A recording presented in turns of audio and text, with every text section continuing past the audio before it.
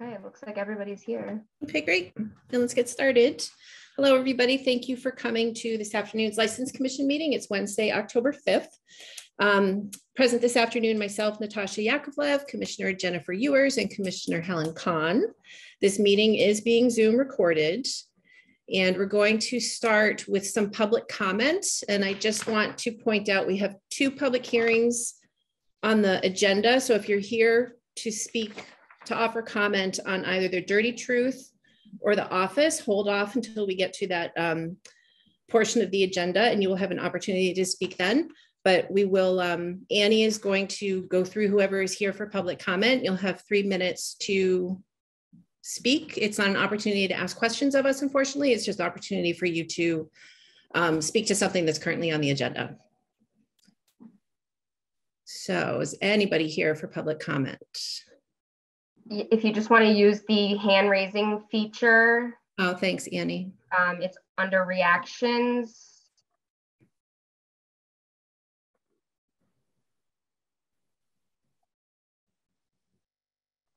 Nobody for public comment? Nobody. We want to make sure anybody in the Zoom here, if you want to speak, now's your chance.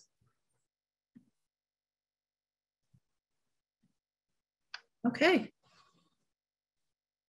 Oh, we have. Oh, I see a hand. Yep.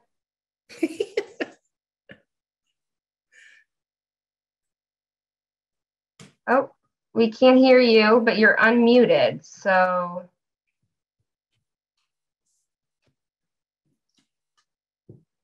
I wonder if you're connected to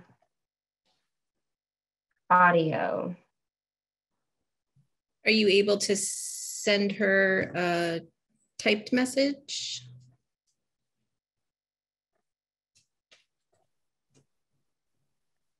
Oh, did we lose? Oh, there's marketing. Oh, okay. There's an assist. There have been a few more people that have joined. Okay. So for people who've just come into the room, we're in the public comment portion of the meeting. If you wish to make public comment, use the reactions option on the bottom of your Zoom screen and raise your hand, and Annie will unmute you when it is your turn to speak for 3 minutes.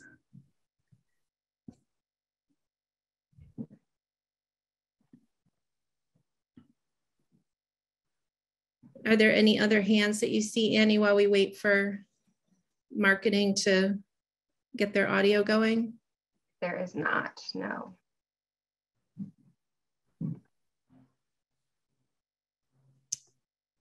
I don't want her to lose the opportunity to speak. I can see if I can send her a chat. Thanks for your patience, everybody.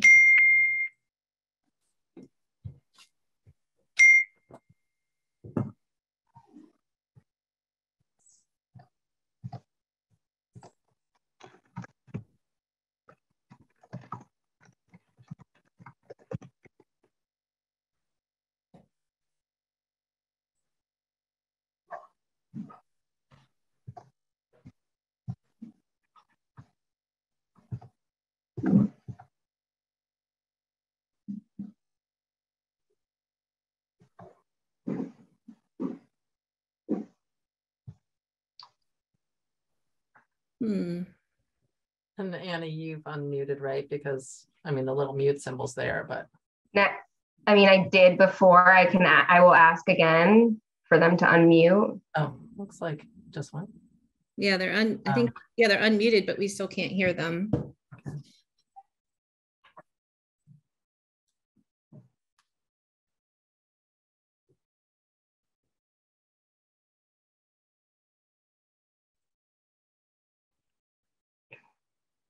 All right, anybody else? Last call for any other public comment? None. Annie, what should we do? I say I think the marketing, I think she's here for an actual agenda item. Okay, then we'll just jump in to the agenda. Okay, so moving on, agenda item number 3, applications for short-term liquor licenses. This is for the Academy of Music Incorporated at 274 Main Street, wine and malt license, and they're requesting a fee waiver for the following dates. Sunday, October 23rd, 5 to 11 p.m. This is for the Home Free concert. Friday, October 28th, 7 to 11 p.m. This is for Blackmore's night concert. And Saturday, December 17th from 7 to 11. This is for the One Roof fundraiser. And is Melissa here? Hi, Melissa. Annie's going to unmute you. I am. I'm just. Hello. Hello. How are you? Hi, I'm good. How are you? Great. So anything new and exciting and different in how you're doing this? Nope, it's exactly the same thing that we've always done. All right. Do any of the other commissioners have any questions? No, I don't. No questions. Okay, then I will make a motion to approve the short-term applications for the Academy of Music as outlined in agenda item number 3, and also approve the request for the fee waiver. Second. And Natasha, Yes. Helen, Yes. and Jennifer. Yes. Great. Thank you. Thanks, Melissa. Bye, everybody. See ya. All right, thank you. And next up, we have a short-term liquor license for Click Workspace at 9.5 Market Street on Saturday, November 5th from 7 to 9 p.m. This is for a music presentation by Pamela Means, and you'll be serving wine and malt. Is someone here from Click? Yes, I'm here. Hi, how are you? Good. Can you just let us know your name? Mary Ewan, I'm the executive director for Click Workspace. And tell us a little bit about the event that you're having. It's a music showcase and it's free to the public. And we're going to be serving beer and wine. And will it be handled the way you've handled Yes, events in yes, the we past? have a safe server and Yep. all of that, yes. And we have a note that the liquor liability insurance hasn't been submitted yet. It actually just came in. Oh, perfect. Yeah, I apologize. It was Okay. a miscommunication on my part, and we just didn't have an updated insurance declaration page for that. Yeah, great. It's all set then. Do the commissioners have any questions? Nope. No Would questions. someone like to make this motion? Sure, I'll make a motion to approve the application for a short-term liquor license as detailed in item 4 on the agenda. Perfect. Thank you. Second. And Natasha, Yes. Helen, Yes. and Jennifer. Yes. All right. Thank you, Mary.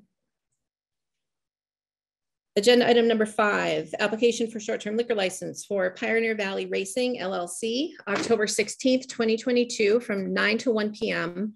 at Look Park at 300 North Main Street in Florence. And this is for the Happy Valley Half Marathon and 5K family race. And you are requesting a wine and malt license. And do we have someone here from Pioneer Valley Racing? Hi there. Hi, how are you? Good. How are you? Good. What's your name? Not Megan. Justin Killeen. Okay, nice to see you, Justin. So you've done this in the past. Yep. This is our seventh year. Great. And can you just let us know again how you're plan to set things up? So it'll be in Look Park, and it'll be over by the pedal boat pond area, and there'll be about 600 runners, and everyone will finish in that same area that we start in, and then we'll have a lineup of food and alcohol vendors at the finish line. And is there a specific area where the people who purchase alcohol stay? Yeah, they all have to have. We used to use wristbands. Now they have them on their bibs. But yeah, it's all congregated down towards the very end of that that kind of access road, or it kind of goes off to the left down by the pond. So that's where everyone is down there. Okay. Do any commissioners have questions? I don't. I know you've done it before, so. No, I've been there in the past. No. Okay, great. Then I will make a motion to approve the application for short-term liquor license as outlined in agenda item number 5. I second. I think we just got the second. That was Natasha, yes. Excited. Helen, Yes. and Jennifer. Yes. Great. Thank you so much. I hope it's another good event. Thank you. Item number 6, application for short-term liquor license. This is for the trustees of Forbes Library at 20 West Street on November 2nd, 2022, 5 to 7 p.m. This is for the Arrive at 5, and it is a wine and malt license with a requested fee waiver. And do we have someone from the library? Hello. Yes. Hi, I'm Maxine Schmidt. How are you? I'm well. Great. Have you hosted an Arrive at 5 at the library before? I don't believe we have. We've done, the wine tasting with the Friends of Forbes before, but not this one. And do you plan, how do you plan to set things up? It'll be in the reading room, and the restricted there. It'll be restricted access to the people who've replied, and we have a serve safe person doing the pouring, and it'll be artisan cider donating the cider for the event. Okay. Are there any questions for Maxine? None here. No questions. Okay. Would somebody like to make a motion? Sure, I'll make a motion to approve the application for the short-term liquor license for Forbes Library, along with the fee waiver as detailed in item 6 on the agenda. I will second. Sorry, Jennifer seconds. And Natasha, Yes. Helen, Yes. and Jennifer. Yes. Great. Thank you, Maxine. Thank you all. Have a good evening. You too. And next up, we have item number 7, an application for a short-term liquor license for Building 8 Brewing, October 27th, 2022, 7 to 12 a.m. The Club Delph Halloween Party at Bombyx, 130 Pine Street in Florence. And this is a wine and malt license. Do we have O'Brien here? Don't see O'Brien. Have you heard from him? Do you know if he was planning on coming? As far as I know, unless that's his phone number, but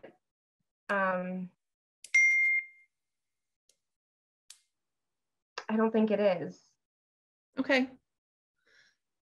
Should we go ahead and discuss this since it's the same? He has done this venue repeatedly. Yeah, I mean, I'm comfortable with going ahead and approving it because he's come multiple times and there's never been any issues. So, Okay. Then I will make a motion to approve the application for the short-term liquor license as outlined in agenda item number 7. I'll second. And Natasha, Yes.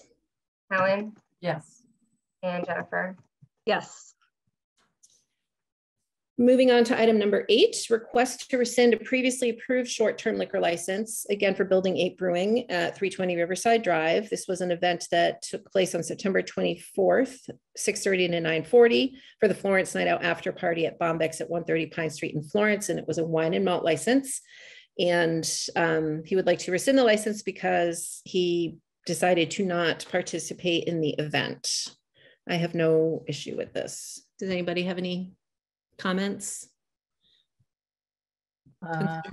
No, I mean, yeah, so it came in obviously before Came in a little late. It wasn't Yeah, the day of that he realized no one was showing. right. It could have been a little earlier, but it's fine. Then I'll make a motion to rescind the previously approved short-term liquor license for Building 8 Brewing as outlined in agenda item 8. I'll second. And Natasha, Yes. Helen, Yes. and Jennifer. Yes.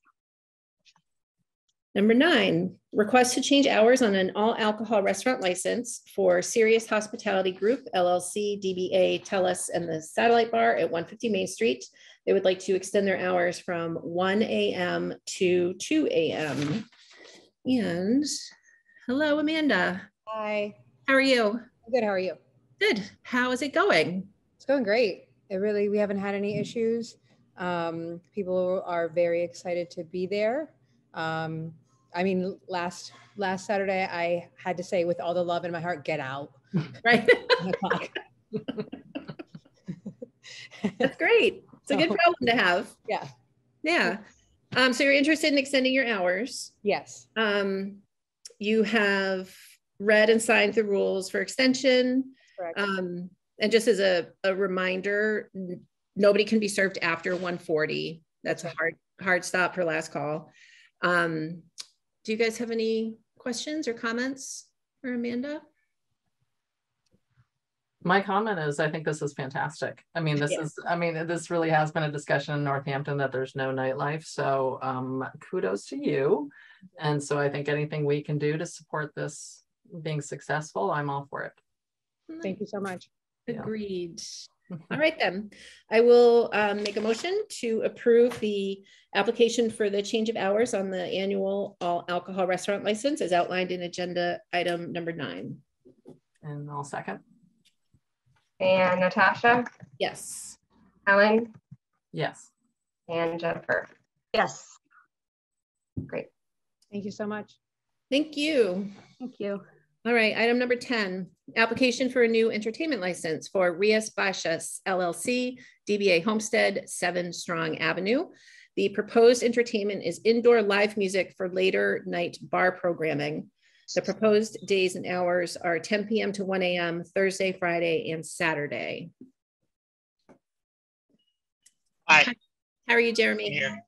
Hello. Doing well. Good. How's everyone else? Good. I'm good, thanks. Can you tell us what you're hoping to do? Yeah. So first, I want to welcome our new commissioner. You see me a lot here, so hello to the new face. Welcome. Thank you. So what we're working on is an extension of our Thursday through Saturday programming. Realistically, these will most likely happen on Fridays and Saturdays. We're looking to have live music, and I guess I should amend that. To that, we'll also probably have working on with some DJs as well. Just trying to have some kind of entertainment going while we keep the bar open a little bit later on the Friday and Saturday evening. Trying again, like my partners over down the street, trying to reinvent the nightlife here in Northampton or reinvigorate. So just trying to cover all our bases so we can try and put on a good time.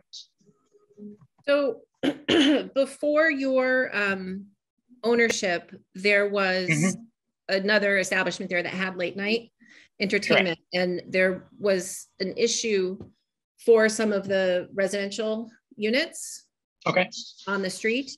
And at that time, and Annie, correct me if I'm wrong, I think that the people running the restaurant then did do some sound modifications to mitigate that. I can't be sure, but I know there was a lot of back and forth with the neighbors, and yes, they weren't successful in mitigating the sound. Right. And part of it, I think, was an unwillingness to really mitigate the sound.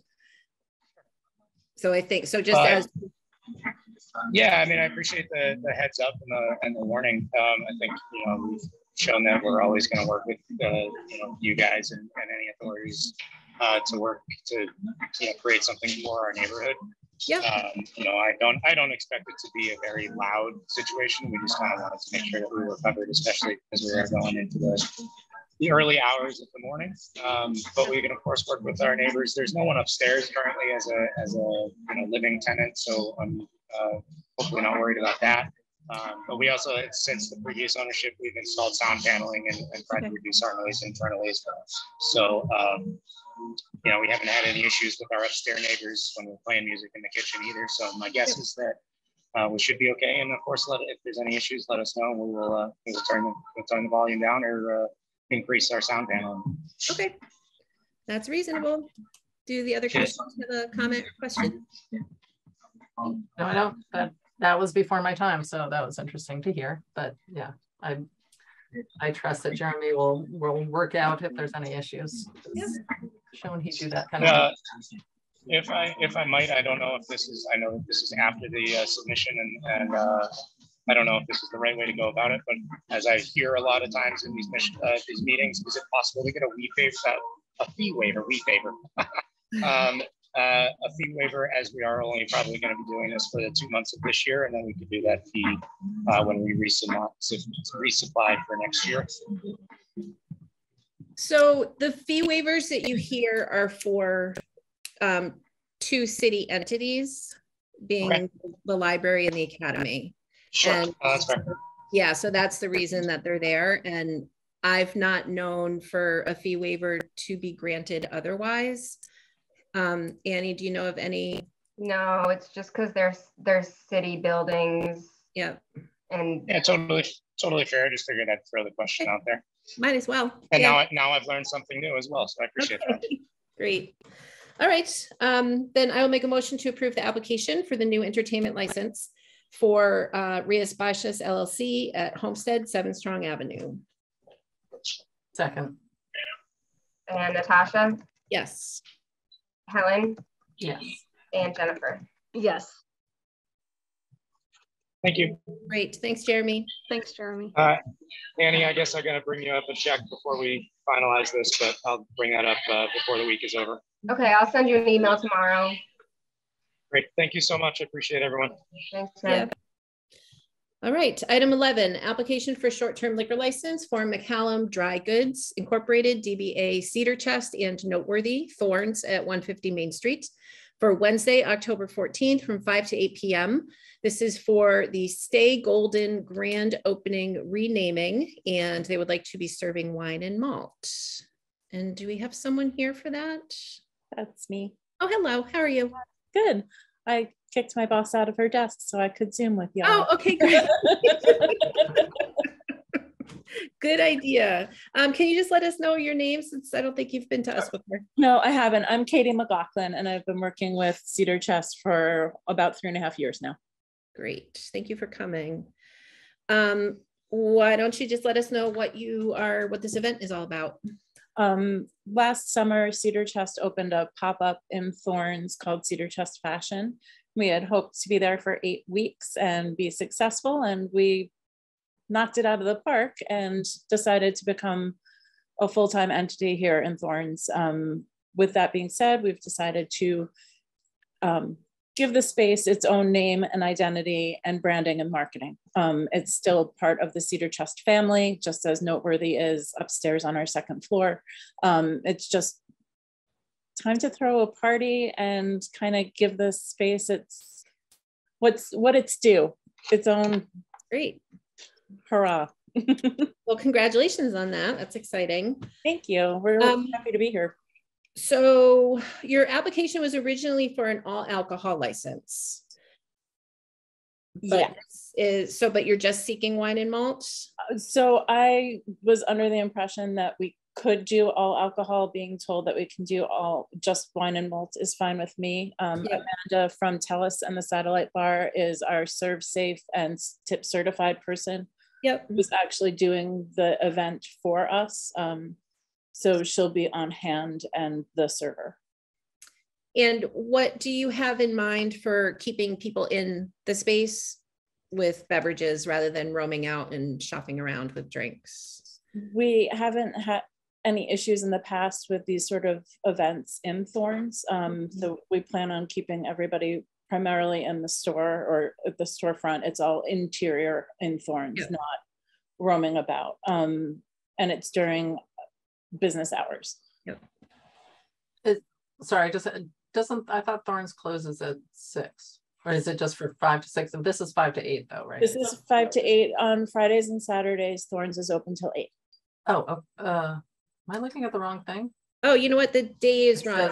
Okay, it says Wednesday. It's October 14th, Friday, October 14th. Friday the 14th. Oh, because it says Wednesday. I believe everything I read, I guess. I know. Did not double check the date. Okay. Jennifer, do you have any questions or comments? I don't, but congratulations on the store success, especially now. I know it's a hard time for stores, so it's encouraging to hear you're doing well. Thanks, I appreciate it.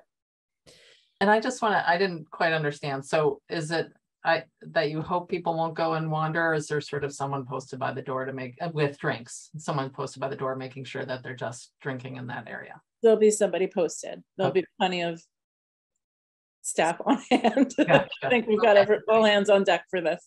Good. Great. Glad to hear it. All right. Would somebody like to make the motion then?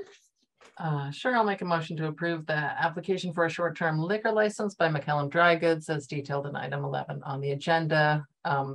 Correction that it's Friday, October 14th, not Wednesday, October 14th. Excellent. I'll second. And Natasha? Yes. Ellen? Yes. And Jennifer? Yes. Thank you all so much. Thanks, Katie. Come join us. I think I'm going, oh, you know what, I'm going to be out of town, or I would, but I'm Great. sure it's great. We'll see you around. Thank you. Great. Bye. Bye. All right, item number 12, application for a new lodging house license, Gandhara Mental Health Center Incorporated, DBA Gandhara Center at 25 Graves Avenue in Northampton. Managers Stanford Dempster and Patricia Buffard. And do we have folks here?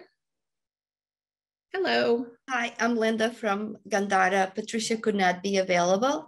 She's one of my colleagues. And we run a residential treatment program here at this house, has done it for the last, I believe, 19 years.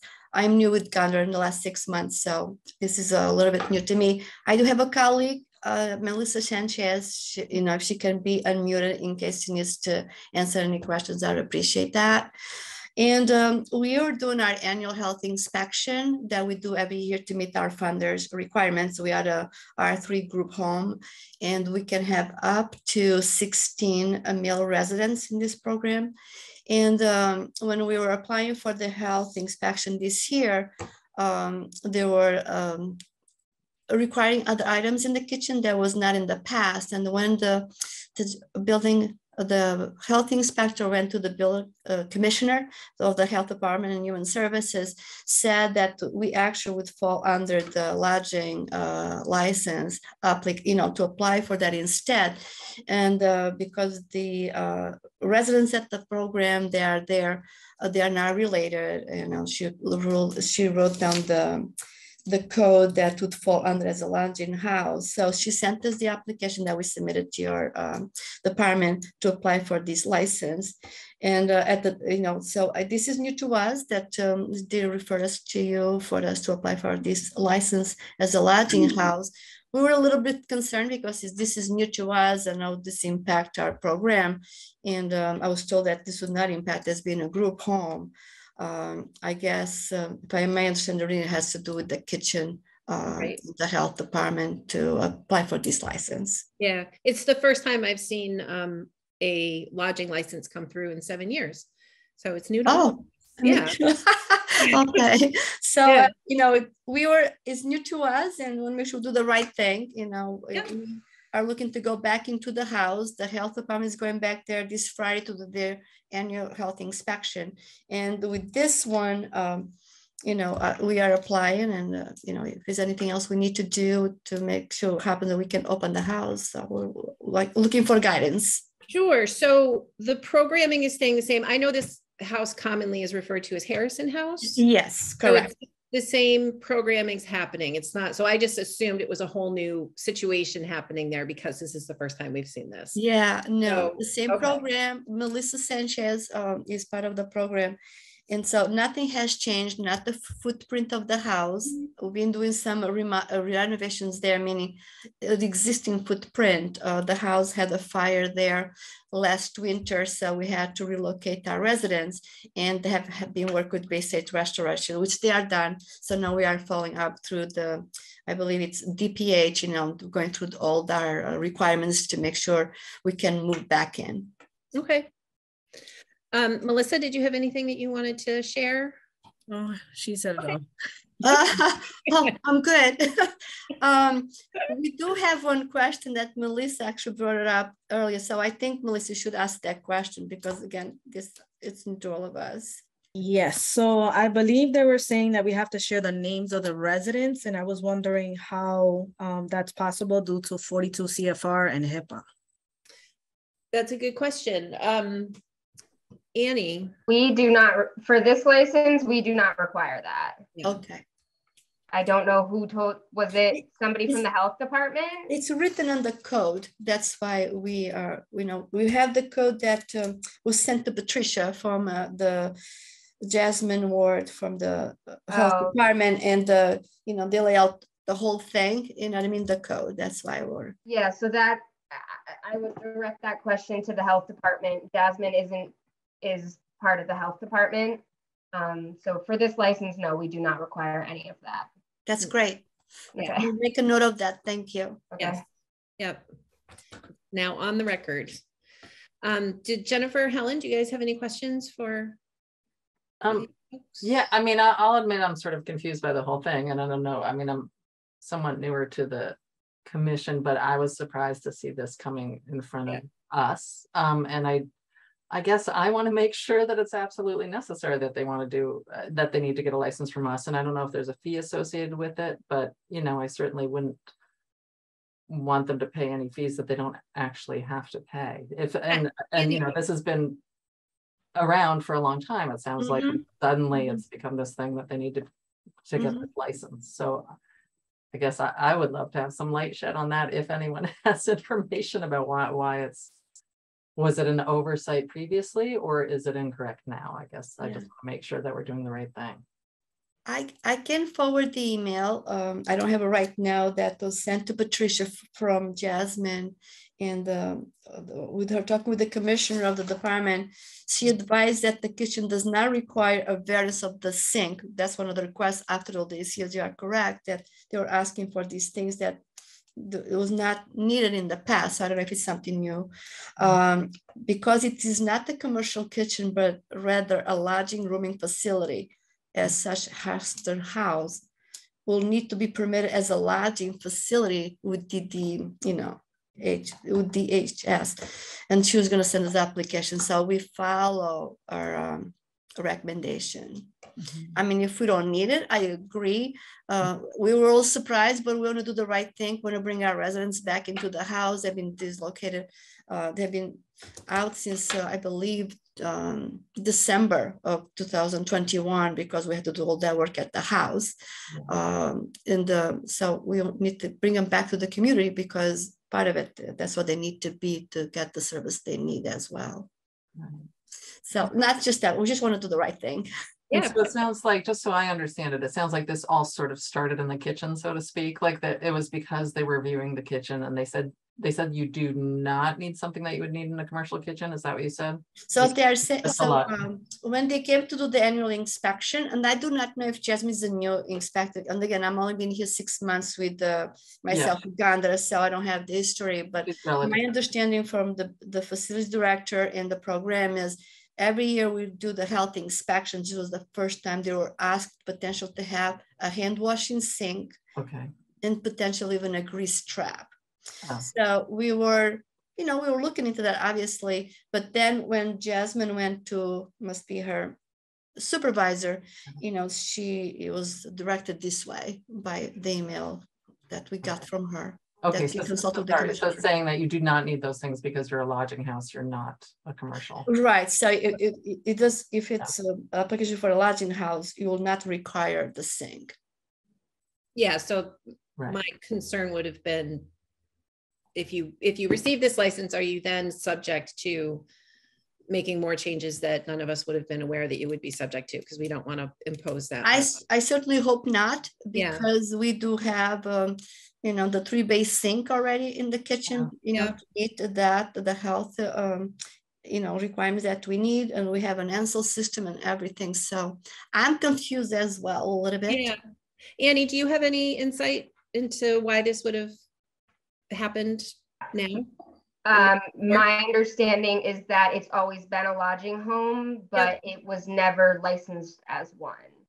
And so when Jasmine went there, she said, she told me, she said, this is not a new lodging home. It's been unoccupied for over a year for renovations after a fire took place. But I just wanted to put it on your radar because it doesn't seem like it's ever been licensed as a lodging house. Okay. And that's when I contacted Patricia and let her know that it needed to be licensed as a lodging house. And do you, have you discovered anything that might indicate that this would make them subject to additional inspections that they haven't been subject to in the past, or? Not, I mean, the License Commission doesn't do inspections. We don't require any inspections unless there's a liquor license. So there will be, getting a lodging house license would not, through the license commission, would not impose any additional inspections as far as this license is concerned. I can't speak for the health department. Yeah. Yeah. We do, I'm sorry, we do require for our funder health, fire, and building inspection, which we do annually. We have all of that. We'll do that every year. We have to be operating. Yeah. And in other communities that you're in, do you need a lodging license? We are in, Melissa, if I'm not correct, we're in Ludlow. And what else, Melissa? We have Ludlow, Westfield, Holyoke, Springfield, and then Northampton. And is this your only house in Northampton, or is there another one? It's our only house. Okay. Don't we have, with this program, right, Melissa, we have other houses with different programs. Right, you are correct. Okay. We do have other houses with different programs. Definitely want to get you up and running again so the residents can return. Yeah. Jennifer, do you have any thoughts? I'm just questioning why we haven't seen this before, if there are other similar programs in the city. I know I hate approving an unnecessary license, but I certainly want to get your residents back in the home. So the reason you haven't seen any is because all of the lodging houses have been licensed. And it's a one-time license, Annie? Is that why they're not coming back? Annual. So there's 7 or 8 other ones that get renewed annually. So it's not. So I guess I don't want this to be confused as like there's no other lodging houses licenses in Northampton. Okay, so you have seen other establishments have this license. Yeah, we have 8 or 9 of them, and they get renewed annually. There just hasn't been any new applications in your time as being on the license commission. That's the difference. Okay, then that's. Thank you. That clarification helps a lot. Absolutely. Okay. Then it is necessary, and I'm ready to approve it unless there are other questions. Did you have anything else you wanted to share with us, or you're good? No, I think I do have a question. Being a lodging and being a group home, I understand it's not going to affect our group home, status from Annie. She sent me an email clarifying that. So I think we are fine. I see if we have to do it annually, what does that entail? Again, do we come here to reapply, or is it going to be automatically? It's just paperwork you do. And Annie, do you prompt everybody? I send out renewal paperwork. It will probably be mid-December. And it's due back I send it out mid-November, and it's due back mid-December. And it's just paperwork and the renewal fee. So it's an annual license, and it expires the 31st of December every year. Okay. How much is the fee? I don't remember. It's $50.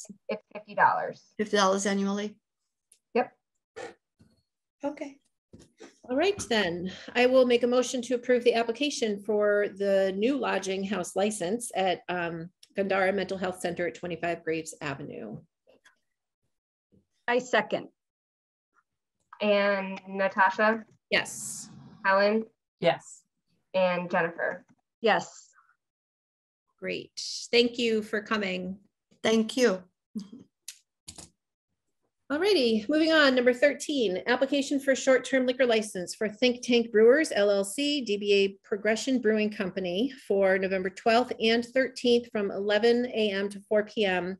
for the Northampton International Cyclocross Race at Look Park at 300 Main Street in Florence. And this is a wine and malt license.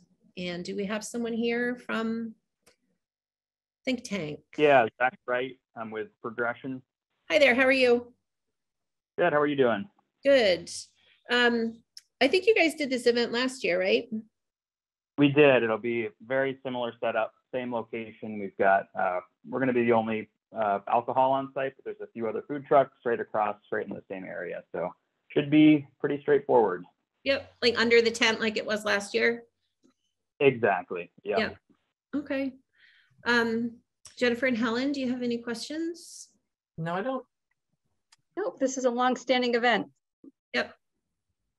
Excellent. All right, then I will make a motion to approve the application for the short-term liquor license for Think Tank Brewers for the event outlined in Agenda 13. I will second. And Natasha? Yes. And Helen? Yes. And Jennifer? Yes. Great. Thank you. Thanks, everybody. Appreciate it. Sure thing. All right, item 14. We have a public hearing on an application for a transfer of an annual all alcohol restaurant license, transfer of a common victular license, transfer of an automatic amusement device license, and an application for a new entertainment license for the office at 320 Riverside Drive in Florence. It's transferring from Patricia Willard, transferring to, and the proposed manager being William Akers Jr. The proposed entertainment is up to a 4-person band singing music. And the proposed days for entertainment are 7 p.m. to 10 p.m. excuse me, Thursday, Friday, and Saturday. So I will make a motion to open the public hearing. Second. Is there anyone here for public comment regarding this item? None. Is William Akers here? Yes. Hello, how are you? Hi, good, thanks. Great. So congratulations. Thank you. New place. Want to just let us know what your plans are, and have you been working there? Have you been associated with it? I've been there I know the owners for like 20 years and been talking with them a while about buying it, and they finally decided to come down on the price enough and offer it to me. So I decided to buy it. Hopefully do the kitchen back. They have a kitchen that they had shut down, and revamp that in the future.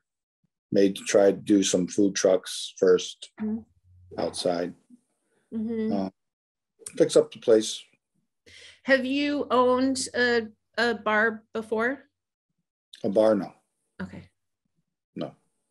A restaurant, pizza restaurant, years ago in Enfield, Connecticut. Yep. Jennifer and Helen, what questions do you guys have?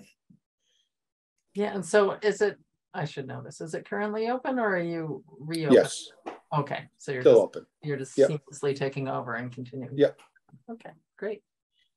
And for the entertainment piece, it's entirely possible entertainment has been happening there and nobody knew a license was required. So just because there's a residential neighborhood across the way, we always like to make sure people who are getting the new licenses are just respectful of neighbors and things like that. And I'm sure I'm one of them. I'm one of the neighbors too. I live right across the way. Perfect. Nice. I live right on Ladd Ave. Oh, okay. Oh, wow. Yeah, you're right there. You can walk to work. Yes. Perfect. Okay. That's probably going to be more of like a 1 or 2 person. Yeah. Inside. It's not a real big spot inside. So yeah, I was just thinking down the road if they have some kind of event outside. I know Building 8, they're over there, and they had some kind of events usually for certain. But that's more for that. Okay. Do Jennifer and Helen have further questions? No, I don't. Okay, No then questions here. And did you have anything else you wanted to share with us before I close the hearing? No, I'm all set. Okay. Thank you. I will make a motion to close the public hearing. Second. All right. Yeah, I mean, all the paperwork's in order. I think it's great the place is staying open, and it'll be sort of zhuzhed up a little bit with some ownership, new life. Yes. Yeah, so I have no problems approving this. Neither do I. All right, then. Motion if you'd like. Yes, please. All right, I'll make a motion to approve the application for the transfer of licenses and the application for a new entertainment license for the office as detailed in item 14 on the agenda. I will second. And Natasha? Yes. Helen? Yes. And Jennifer? Yes. Great. All right. Thank you very much. Good luck. Thank you. Okay, moving on to 15, we have another public hearing on an application for a transfer of an annual wine and malt restaurant license with a cordials liquor permit, transfer of a common victular license, and transfer of an entertainment license For the Dirty Truth at 29 Main Street. It is transferring from Landran LLC to More Hospitality Incorporated, and the proposed manager will be Kyle Anderson. The proposed entertainment is occasional live music for events like Jazz Fest. Other music acts include acoustic and low volume electric amplified instruments. The proposed days and hours of entertainment are between 7 and 10 p.m. Start times may vary, but will not go past 10 p.m. Dates vary based on city events and availability of musicians. And make a motion to open the public hearing. Second. Excellent. Is anyone here for public comment on this transfer? Seeing none. Kyle, hello, how are you? Hello, good, how you doing? Good. Do you just want to let us know what your plans are as the new owner? Yeah, I mean, I'm basically just carrying the business on. I've been there for 11 years now, and have essentially been running the operation since 2020. So, yeah, I mean, not changing much as far as the basic operations, but just continuing to try and grow the business and grow the food and beverage scene in the city. So, Great. No, it's done. I've watched it change over the last couple of years, and it's great what you've done. Helen and Jennifer, any questions or comments? I think it's exciting that it's doing so well and that it's going to continue on. So yes, yeah, and it's great. You've been there. It's transferring to you, so there's there have been no problems there in the past. So I'm ready to make the motion. I'll make a motion to close the public hearing. Second. And then I'll make a motion to approve the application for the transfer of the annual wine and malt restaurant license with a cordials and liqueur permit, transfer of common vic license, and transfer of entertainment license for the Dirty Truth as outlined in agenda number 15. I second. Natasha? Yes. Helen? Yes. And Jennifer? Yes. Great. Thanks, Kyle. Thank you. Have a good evening. You too. Yeah. All righty. Item 16, application for a common victular license and a new entertainment license for Bombix Center for Arts and Equity at 130 Pine Street in Florence. The proposed entertainment is concerts, lectures, film screenings, poetry readings, dance performances, theater, workshops, conferences, classes, and multimedia events. The proposed days and hours, on average, there will be 2 events per week on any day of the week from 8:30 a.m. to 10 p.m. Occasionally, programming will last until 11 p.m. And hello. Hey, how are how's you? It going? Good. Good. Welcome. It's your first time here. I was saying welcome. It's your first time here. Yes. And just want to let everybody know your name. Sure. I'm Cassandra Holden, and I'm the executive director of Bombix. Excellent. So you're getting the common victular license, which triggered your appearance here for the entertainment license as well, but you've been having concerts and events at the church for months now. Yes. And you just want to let us know what your plans are moving forward? Sure. So we'll continue to do what we've been doing, and it's worth noting that we have an informal agreement with our neighbors.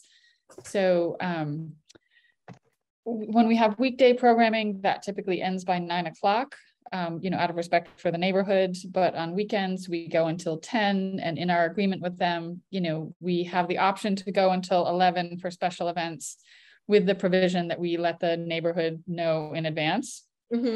And then we're also, continuing to, have meetings with the neighbors. We also participate in a listserv to address concerns and let people know what's going on. All of our events are, and the time of course, are published on our website and on social. So it's, everything is very visible. We've been doing concerts, hosting conferences, film screenings, lectures, the things listed in the permit application. And then, working with our city council and the planning department and, various city offices to, address concerns about traffic and parking and noise and all of the things that come with, repurposing this beautiful historic church into, a venue that can host events, but also, you know, a commercial kitchen, which we're on the path to become a commissary kitchen that we can rent out. And then of course we hold private events like birthday parties and weddings and bar mitzvahs. So we're a multi-use space. Sure. Okay. So since it was prior to the common victular license, you were working with the mayor's office on getting the mayoral entertainment license. So we have the notes from that, which is really helpful to sort of round out what you're hoping to do. Right. And I noticed that in the notes, you were hoping to have 30 outdoor events. Yes, and that it's worth noting that that, you know, a big part of that is in response to COVID. For example, we have a bar mitzvah rental coming up on the 22nd of this month that was intended to be inside, fully inside, but they've now requested that, you know, that event take place outside because of the rising COVID numbers. Yep. And so, you know, I feel like it's important for us to be able to make those accommodations because what's happening is still very uncertain. Sure. Yep. And for that, so for something like a bar mitzvah, is there amplification for that? Is that what will that look like if it is held outside? Right. So for that event, it is a dinner and dancing event.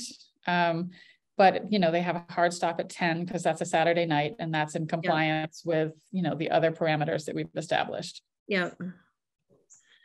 And do you plan to also, or is your hope to have outdoor concerts? Yes. And then, you know, other examples of outdoor use would be, for example, when we hosted the Power of Truths conference in June, there was a lecture, an artist presentation that we had outside, you know, it was amplified in that, you know, we had a small PA so the speaker could, you know, be heard by a crowd of, you know, 50 people in the afternoon.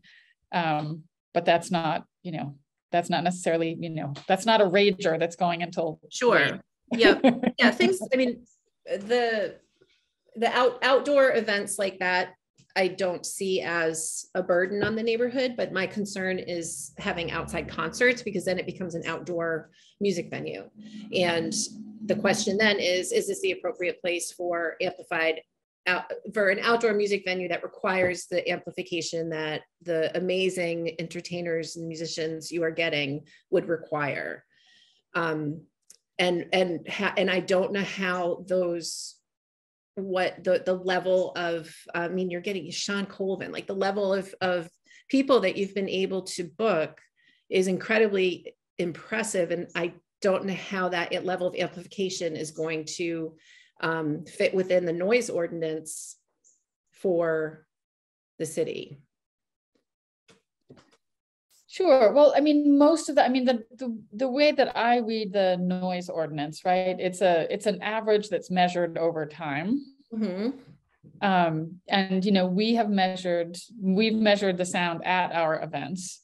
And there are certainly, you know, sort of moments within concerts where it will be louder, but that's not typically, you know, like something is not typically at that volume for that duration. Like, you know, as you can imagine in a performer's set, like there might be a ballad that's very quiet and soft, and then there might be a more sort of raucous dancing song.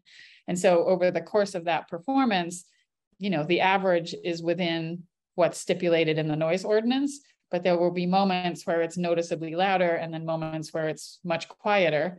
It's also worth noting that as we have measured sound levels around the building, you know, depending on where you are in the neighborhood, a car passing by the outside of the building is actually louder than, mm-hmm. you know, what you can hear in the backyard, mm-hmm. if you're standing on the street.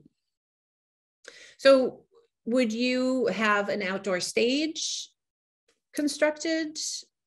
Well, I mean, for the purposes of this application, like we're not looking at constructing a permanent outdoor stage. We're looking at having some occasional outdoor programming in the summer months. Yep. And has the outdoor piece, have you guys talked to, and I also saw the notes with discussions with neighbors, and I commend you for all of you for working together on making this successful for everybody. how have the neighbors received the potential for the outdoor entertainment piece, the outdoor concerts?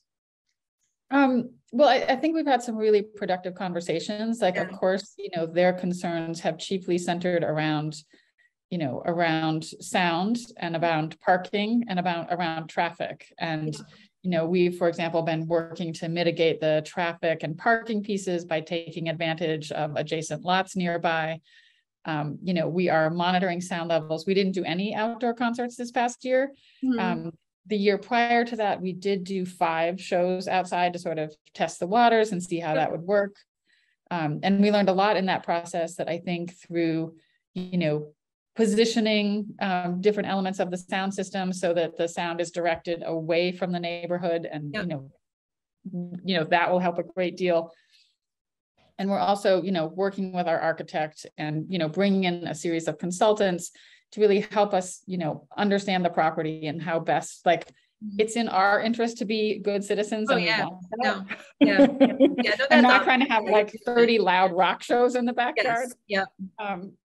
So we're, looking at different strategies, like, everything from, looking at insulating and sound mitigation on the inside of the building. And is there, fencing or some other kind of planting or things that we can do outside, making tasteful choices about our sound system, measuring levels. Like, I think it's really going to be a learning process for us. Like, I don't think we have yet found the perfect solution, but we're like in it to figure that out. Yep, totally. And we're in a similar process as a license commission with COVID and bring, so many people having outdoor entertainment and the issues that have arisen. So we're we're learning as we go also. And so all of the questions that we're going to be asking you today are because of, where we've seen other people stumble, quite honestly. So yeah, it's been challenging. I mean, we had hoped to have concerts outside over the summer. And to be perfectly honest, like, ticket sales for everything that moved inside, they were terrible because people just, they didn't want to come inside. Like, people are, cautious. And if they're going on vacation with their family or, getting together, like, they're making really careful choices. Yep, definitely. Helen and Jennifer, what are your thoughts? I'm trying to visualize, where is that outdoor? I mean, because I guess I don't know. It's behind the building. There's space behind the building. Yeah, at the back of the building, Cloverdale Preschool has a play structure, and there's a large sort of rectangular lawn with big pine trees that overhang one section of it. Oh, okay. So how many people does that hold in that backyard area? So for the concerts that we have had outside, we will typically, we'll sell about 300 tickets in advance, because in the event of rain, that's as many people as we could bring inside. Yeah. As part of our ongoing work with the city, I need to invite the fire department back for an inspection related to the kitchen and an inspection related to the building, and ultimately, they will be able to set that capacity, which I think is probably closer to 500 people just based on the square footage of that space. But we've never sold that many tickets because we've always wanted to be able to bring people inside if the weather changed. Gotcha. Right. Yeah.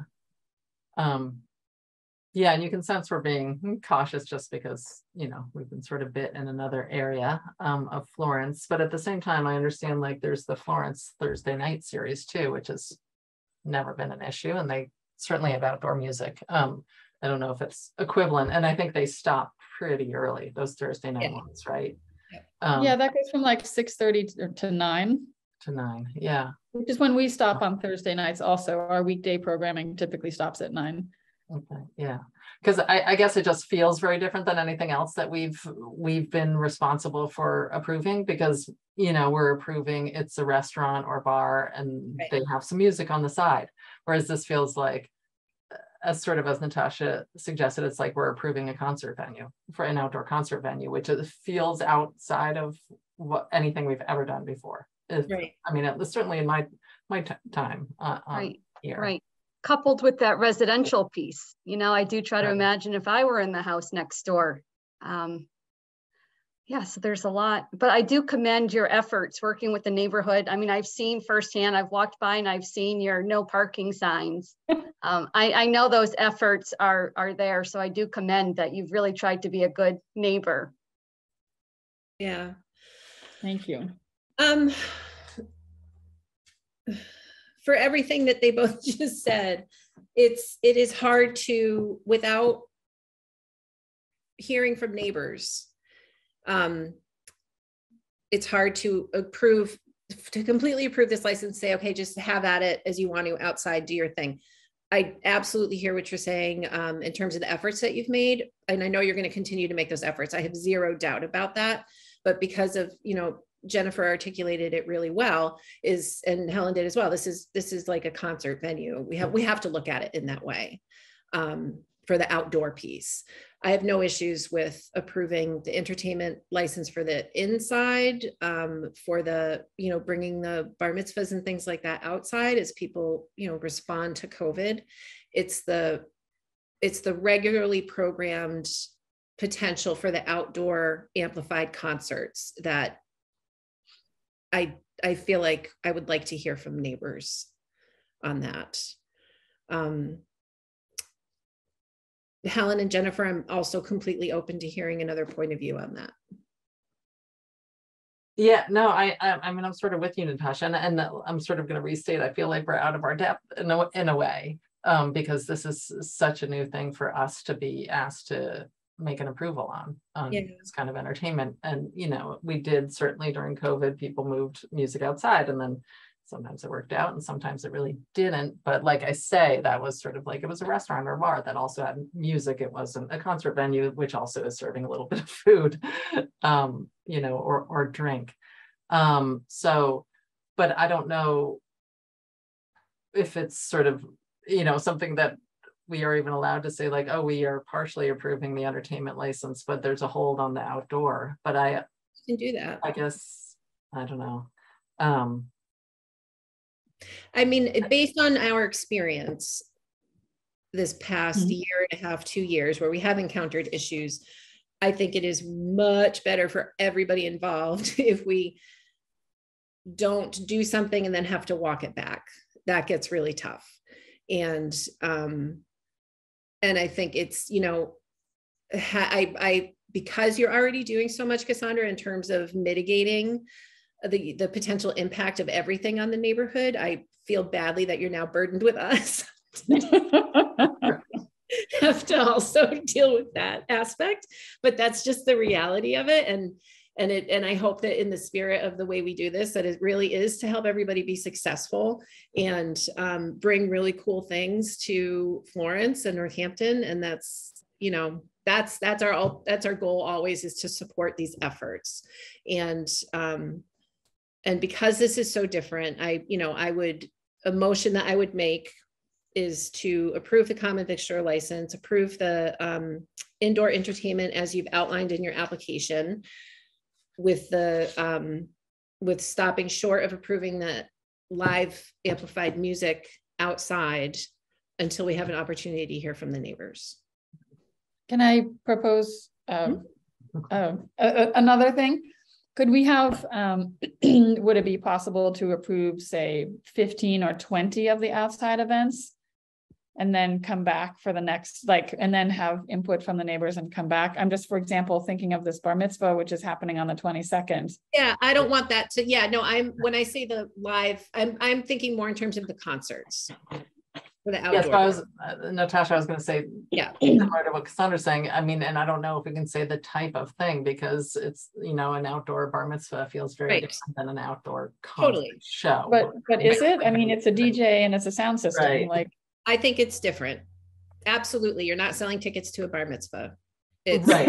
Yeah, it's more that you have to bring a gift. You have to bring a gift. It's not being marketed. It's not being promoted.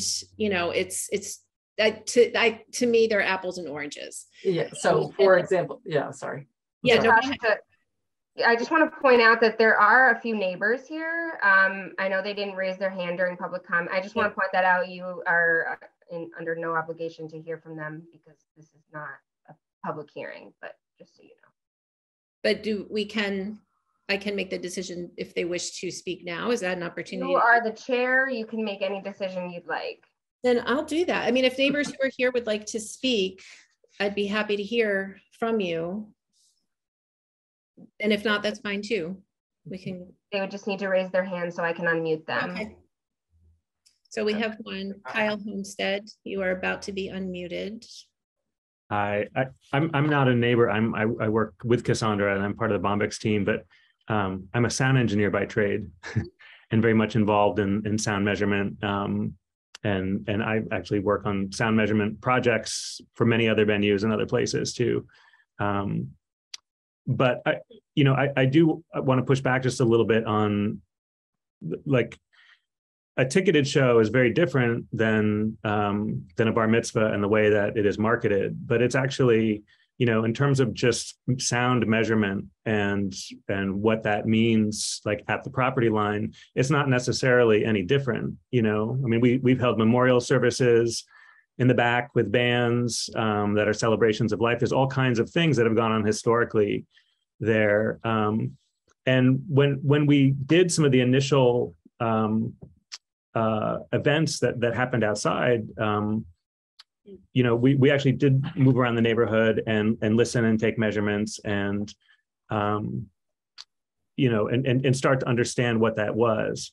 But I do think that this sort of has bearing on all the different types of events that go on there, not just concert events, because there's so many events that have, involve music. I mean, even the Yom Kippur celebrations that are going on right now were supposed to take place outside, and they involve music as well. And that's fine. And I'll push back a little bit on you on marketing a concert is different than having a private held religious event or family event or wedding or something like that. And if touring musicians are, as have requirements for sound and all of that sort of stuff that a DJ or a hired wedding band might not necessarily do. So, I do think that they're two different things. And I do want to reiterate that we want this to be successful. So we're not, the questioning and the concern isn't out of a doubt that Bombyx isn't doing what they need to do. It's that we need to make sure that you have the opportunity to be successful moving forward. So I see that we do have two more hands. Yep. Do you want to unmute either Scott or Carrie? Yep. Thank you. Hi, I'm Scott Laidlaw. I live at 122 Pine Street, right next door. And I actually attended today because I wanted to express support for Bombyx to get for their application for their entertainment license. We really like what they're trying to do. We really want them to be successful. We want the church to be preserved, and we're excited about what they're trying to do there. So I want to say that off the bat. We have had some friction. When Bombyx started, there were late shows that were quite loud, that were difficult. We reached out to Bombyx and were eventually able to meet with them. And not just us, Carrie, who's also on this call, is my wife. We live together. But also several neighbors. There's about 5 or 6 households in our immediate neighborhood, all within eyesight and earshot of Bombyx, who have been involved in talking with Bombyx and giving them feedback as to what our experiences have been. And we do really appreciate the efforts that they've made, as everybody's noted, like the parking. I think that Cassandra and Kyle have done a great job in trying to figure out how to address something that is pretty hard to address. It's hard to herd cats, so to speak, and they've done a lot to make that better, and I appreciate that. They've also done some work around the noise, like, for example, this summer, keeping windows shut on the sanctuary, even when it was really hot outside and probably pretty hot inside, to contain some of the noise. Because when the windows are open, it's quite loud, it leaks out. And so we do appreciate that. And we feel like we can work with them, and we hope that we keep talking and keep meeting. We have quarterly meetings planned. We don't have the next one set up, but it should be coming up very soon. We've talked about sound testing, something that we're talking about now, and about which I've reached out to Kyle and Cassandra. We had talked about doing that together, and I'd still like to do that to understand how sound transmits through those walls. I'm an architect by trade. I know I've been doing some work at the 33 Hawley Arts Trust building around sound transmission. which is kind of its, Kyle, correct me if I'm wrong, but I get the sense it's a little bit different than sound control inside a space to make good balanced sound so you can hear high range, low range. But I've learned a bit about sound transmission, and also living next door to Bombyx, I've learned a bit about sound transmission, because a lot of noise bleeds through that, that wood frame building, which apparently doesn't necessarily have a whole lot of insulation in it right now, and doesn't have storm windows on those big, beautiful windows. And so even with the windows shut, we've still had shows that I think, I don't have good equipment. I have an iPhone with an app on it that I was able to calibrate against professional equipment and seemed to work pretty well. It was off by about 1.5 decibels at 93 decibels. So it seemed like it was pretty good. And I've registered that some of the shows with the windows closed are actually exceeding those limits. And it's a relatively close thing. It's within 10 decibels. But it's still something that we hear in our house with our windows closed, and we have to close windows. The impact is actually quite real for us. I think as next door neighbors, we hear it more than any of our other neighbors, but from talking to other neighbors, we also know it's an issue for those folks. So I really appreciate the commission being mindful of that and thinking about the impact of the outdoors. We have expressed to Cassandra and Kyle that we are concerned that the outdoor concerts are going to be really loud for us. And I mean, really loud. We know what they were like last summer when the concerts happened. We were home for, I think, maybe 2 or 3 of them. And they are really loud. And we do share a property line with them that stretches back about 300 or 350 feet from the street. So our house absorbs a lot of sound, even if it's blocked right from in front of the church by the church itself. So we are very sensitive to that. And I appreciate your thoughtfulness about that. We do intend to keep working with Kyle and Cassandra on this. We appreciate what they're doing and their willingness to speak with us. And hopefully going forward, we can keep hashing out the issues that we do have. Thank you for giving us the time to talk right now. I appreciate it. I'll stop now. Thanks, Scott. Thank you. And can you unmute Carrie? I think she put her hand down. Oh, are you all set, Carrie? Oh. Yeah, hi everybody. Nice to see some familiar faces here. I just wanted to echo just briefly what Scott said, that we do very much support Bombyx getting this licensure. And for me, the pointed question about noise, right, is just how are they and how is the city going to support them to comply with the noise ordinance, and how do we know that any given particular show is or is not. And I think there is a distinction between the indoor and outdoor shows for sure.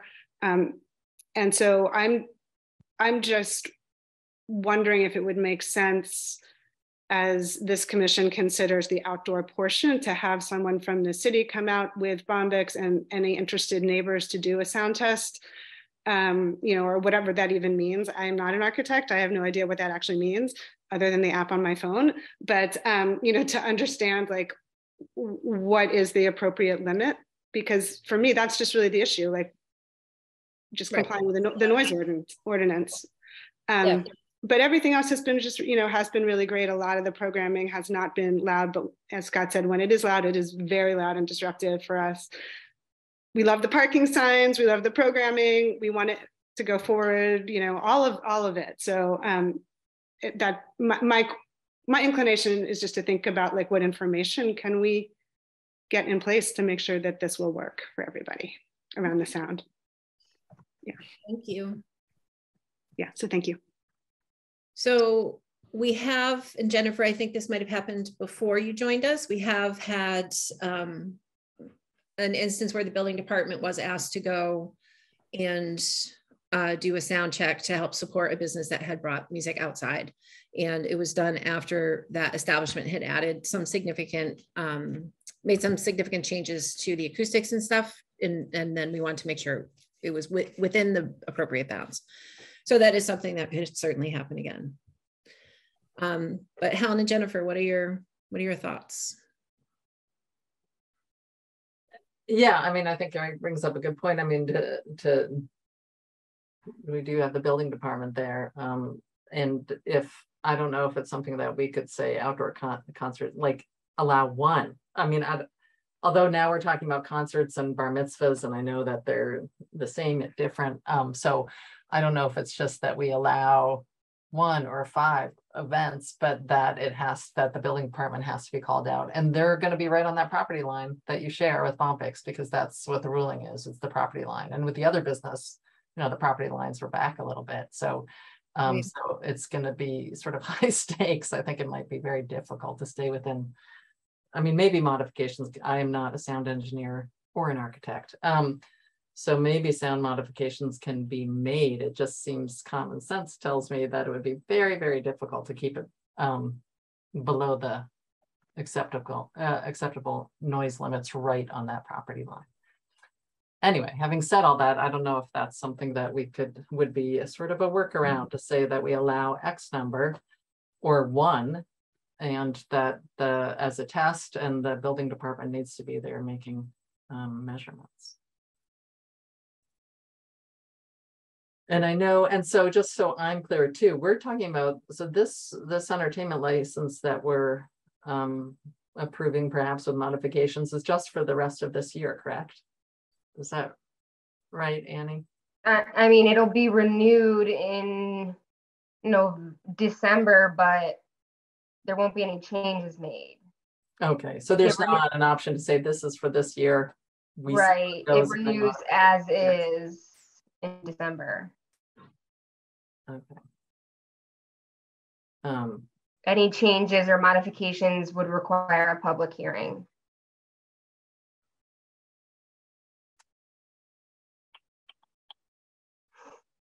Jennifer, what do you think?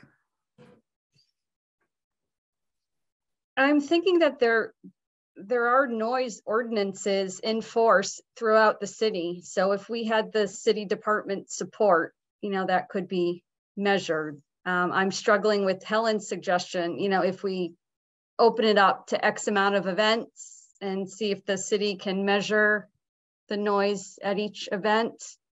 But I also want Bombyx to succeed, and I'm not sure what that number is or how best to support them while supporting the neighbors. Yeah, let me clarify, I'm talking only about the outdoor events. Right, oh, I'm sorry, me too. Right, I'm concerned with that outdoor. Yeah, 300 to 500 tickets. I don't know with Scott and Carrie. I mean, I see both sides. Yeah, Cassandra. Oh, I need to. Thanks, Annie. Yeah. Well, I would like for the opportunity for us to sort of experiment and work on this. Like, again, I think we've demonstrated our willingness to work with the neighborhood and come up with a solution. I would feel frustrated if, I mean, I'm happy to get our indoor license, but I feel like, having an opportunity, if we have, a dozen or 15 or however many events that we can do outside to sort of figure this out. I think that's a productive path forward. And then, provided we get to a solution that feels really workable, then we can come back to this other number. But I would like the opportunity to sort of explore this as opposed to just putting it on hold. Yeah, well, putting it on hold doesn't mean saying no and then it just stays on no. It would have been, we would have meant hearing from the neighbors, which we just have, which is, thank you for speaking, you guys. I just lost my train of thought. Jennifer, did you have something? We're nodding while I get my thought back. Not to put you on the spot. No, I think some kind of a continuation where Bombyx could operate, like I said, while the city obtains information would be the best path forward. But if Annie can help us to move forward in that regard, I think that would be helpful. I mean, the other approach is sort of what happened unintentionally, maybe with other entertainment licenses, is Natasha, I know you're saying it's hard to sort of reel things back, is that we go ahead and approve, and then there is the opportunity that this gets challenged. Not to put it in the laps of the neighbors, but what happens on our end is we say, yep, do it. And then if there's numerous complaints from neighbors, or neighbors are calling the building department to come out, and check sound levels, then it comes back. And I guess what we're trying to avoid, Cassandra, is like going through any ugliness. But at the same time, you probably get the sense like we don't want to be this heavy hand that says, no, you can't do these things that might make your business thrive. But of course, we want to do everything in a way that is pleasant for the neighbors as well, because otherwise it will just, you don't right. And we want point. That too. And the other piece is this license renews at the end of in December. So obviously we're not going to do 30 outdoor events between now and then. And I feel like we could then, the next, like reasonably, we're not doing outdoor events again until the spring or summer of any, frequency. So I feel like that intervening 6 to 8 months is really a useful time for thinking through, how we do that, continuing to do our sound measurement and mitigation, continuing our process with our architect around how we do that. I have had him come and look at our landscaping and suggest some solutions and materials that could be used, including fencing, that could address some of this. So, again, I think we've demonstrated that we want to be really good neighbors. I'm not trying to have 30 outdoor rock shows, but I would like the opportunity to try some things with the understanding that, we'll try some things and some things will work better than others. Like some things will be great solutions and some things will be not great solutions, and we'll move away from the things that are less effective and toward the things that are.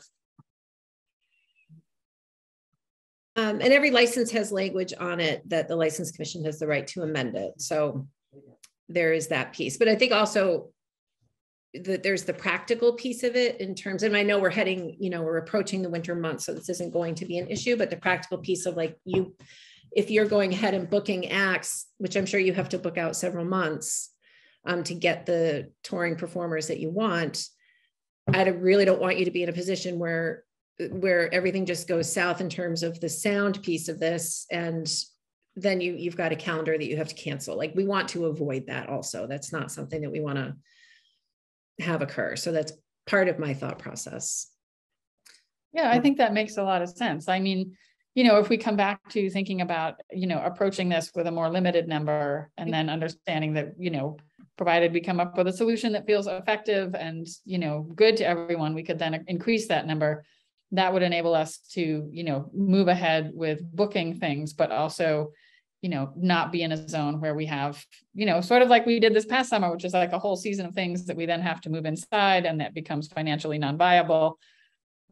That seems like a compromise where we can continue to do our work, but, you haven't given away the store.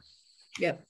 Can I ask, and I do see that Carrie has her hand up, but Cassandra, with the outdoor, it is wanting to do the outdoor 100% because of the fear of COVID, because I'm just curious, because historically people just don't want to go inside, or is it just wanting to have the whole area available as a venue, or because it's nice to be outside, or well, it's both of those things. So we do want to have the whole space available for performance. The backyard is beautiful, and it's wonderful having entertainment there.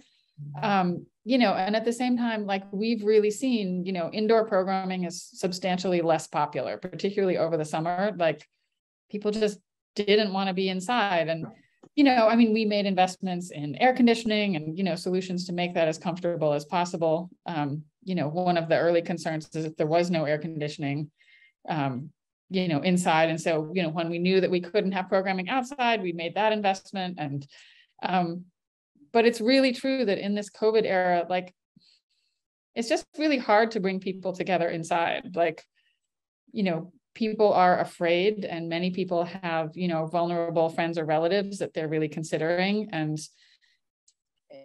it's not like before. Like, I can see night and day the difference, and all of the programming that we moved inside over the summer lost money. And it's frustrating, right? Like and it's our programming. It's also things like I mentioned, this bar mitzvah and the synagogue moving all of their, like trying to move their holiday services outside, and then it's raining. And, you know, like I've done more tent rentals in the past 6 months than I ever imagined I would. Right. And here we have like 13,000 square feet of space that nobody wants to be in. It's right. I know, I'm sorry, I sound sort of dramatic about it, but it's just, yeah. I get it, and I understand the pain. It is true. It's just that we're in this very new territory. It did not used to be a thing that like IHEG also wants to be outside, you know, or Academy of Music also wants the outdoor space. You know what I mean? It was sort of like, this is your space, and no matter what the season, this is where you're performing. So it's just this funny thing that we've encountered now, where it's like, oh, but now we need to have the option to be outside. And then of course, coming outside, you know, you butt up against all these other issues because you are smack dab in the middle of a neighborhood. So that's more conversational. I don't know if that moves us, you know, forward in any direction. It's just, I guess I sort of share that frustration. It's like, you have 13,000 square feet of space, as you said, and wouldn't it be nice to just be able to use that and then work on the sound in that area and not even have this issue with having to move outside? And so I guess, yeah, and we are also doing that, you know, with the hope that eventually, you know, we get to some other place with this. But, you know, as I mentioned before, I mean, I know we're sort of making this differentiating between things like weddings and bar mitzvahs, but, you know, those events are also governed by the noise ordinance and governed by the agreement we have with our neighbors about how late we go. So in terms of impact on the neighborhood, those are really in the same category. Right. While they, you know, sit in a different place in terms of licensing, you know, in terms of like how I think about, you know, our relationship in the neighborhood and how our neighbors feel about us, like those things are as, you know, inconsequential or as disruptive as an outdoor concert. Yeah, right, because it's all the time. I mean, I sort of think like, oh, if my neighbors want to like celebrate some event, that's great, make all the noise you want. But if they want to celebrate it every week, then that's a different issue.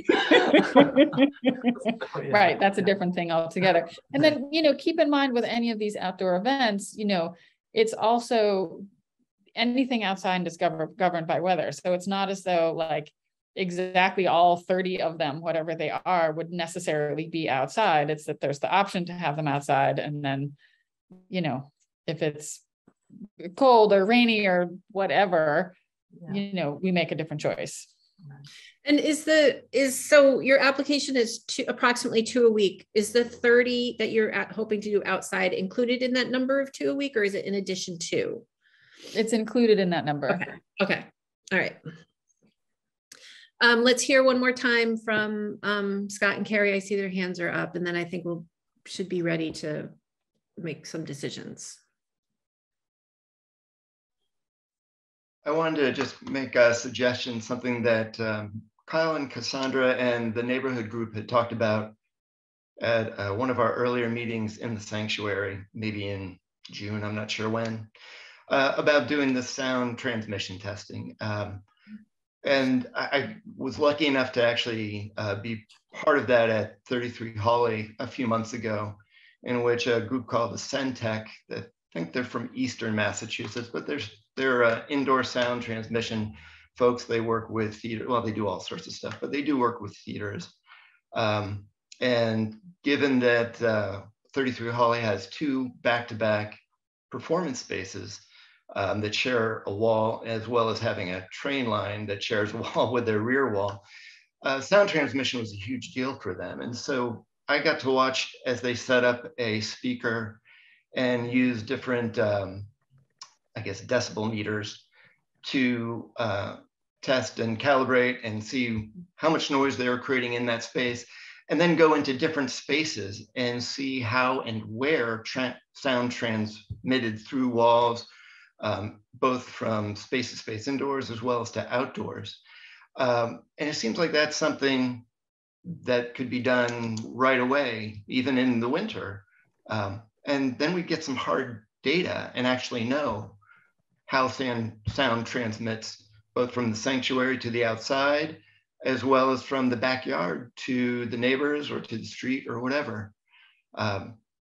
it didn't seem, you know, they sure had a lot of technical looking equipment, but I'm not sure it was tremendously complicated. Maybe that's something we could reproduce ourselves or hire consultants to do. That was, I just wanted to throw that out there, something that we could do right away and actually get some real information. And I also suggest that in part because every show is going to be different. I think it's hard to get a real read with just a single show. That becomes a data point as opposed to a lot of data points, whereas testing can do a much broader range of noise, basically. All right, thank you. Thanks. Okay, Carrie.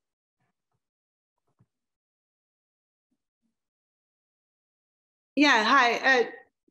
Thank you for all this. And I think just this is sort of dovetailing, I guess, with what Scott just said is, you know, would there be a way to approve Bombix's, you know, request, but have a contingency that the city will agree to measure X number of outdoor shows during this sort of experimental period that Cassandra was referencing? So like, is there just a way to do something like that so that the burden of figuring this out is on the city who's granting the licensure and Bombix who is putting on the events, and less on us as the neighbors to wait and see what happens and have to file complaints? Because we, you know, as we've said to Cassandra and Kyle, like, we really don't want to do that. It just seems there's a way, and again, this is not my field, so it seems simple to me, even though I'm sure it's not, but I can't imagine that your business model requires you to exceed the noise ordinance, you know, in the venue that you're in. So there must be a way to just kind of help ensure that you know, you're in compliance, whatever that means, you know, whatever that would require for outdoor shows or indoor shows. So maybe there's just a simple way at this point to get that, to like allow everything to go through and also get the data points that would be needed to help figure out what needs to happen. So that, because, you know, Cassandra's right? Like the noise ordinance applies whether it's indoor or outdoor, right? As I understand it. So that's a sort of a question, I guess, or, you know, proposal. So to speak to that sort of broadly, the building department, if you have a noise complaint, the building department are the people who conduct the decibel counts. We can't burden the building department with this task of helping Bombix figure out their sound impact. That's just outside of the purview of what we can do. I think the best thing that Bombix could do would be to hire this outside company, Centec. I think that might actually be the company that was used by another establishment for some sound consulting. I don't know. But that's got to remain on you guys, I think, to work to do that. Annie, when we have on one occasion asked the building department to go and do the decibel count, right? Yes, it was after the consultant came in and made recommendations for any sound mitigation efforts, and then it was the building department was the license commission requested that they be at the first show. Yep. And they were, and then they reported back, and everything was okay. Everything was fine. Yeah. Yeah.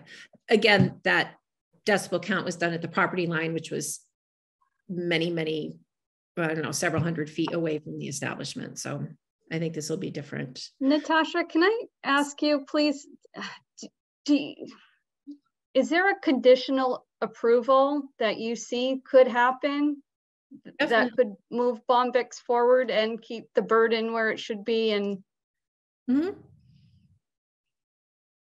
I do. I mean, I don't want to be overly involved with managing that. Right. I don't think that we should, that's, you know, something that we should be taking on. You know, and we're kind of heading into this dead zone weather-wise, where there's, you know, it's not going to be an issue. There's not going to be outdoor events. So on the one hand, it is the perfect time for them to engage with some sound people, but there's nothing to measure if they're not having the outdoor entertainment. You know, we have in the past, I think for the last time when we did do that decibel count, it was contingent on the count being within the limits of the city noise ordinance. So we, that's doable again here. Kyle, I'll take your comment, but then we're going to stop the comments so we can discuss a solution here. But what do you have to say? I was just going to say that, I think Scott's idea is a good idea. I think we're in this learning process, and, there's nothing's going to happen outdoors that resembles a concert and, until next spring or summer. So this is a good time to do some measurements and understand, because I think partially, like, there's measuring and understanding the factual data. And then there's also discussing and understanding, like, the ordinance is one thing, and how things feel comfortable next door could be a different thing. Like there's a conversation to be had here, and there's education around this whole thing, because sound isn't a constant thing either. There's a lot more nuance, I guess, to the measurement of all of this. It's not as simple. So I think that process would allow us all to look at some information, share some experiences together, and talk about it and understand what that means, and try to find the right balance and see what ends up being appropriate. And we have time to do that because there's nothing happening outside other than non-concert related events.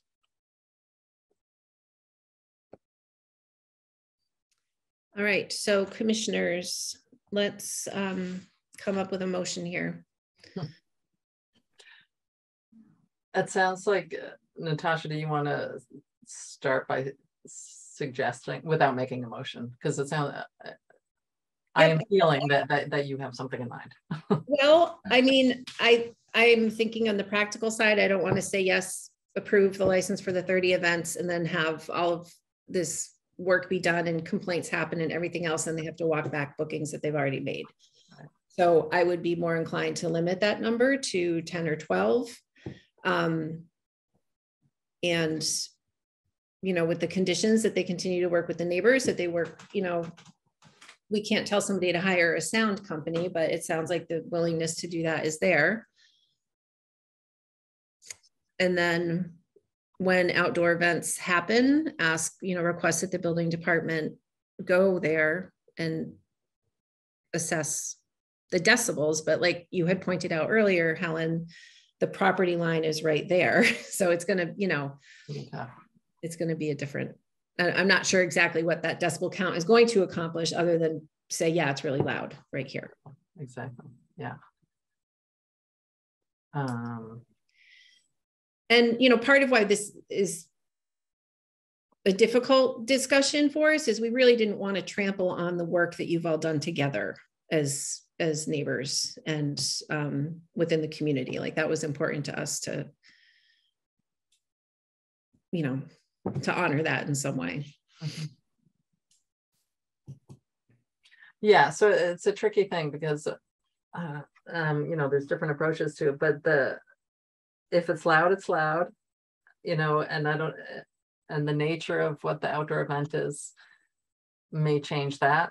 I don't know, maybe somehow it's easier to listen to a bar mitzvah than a concert. I don't know.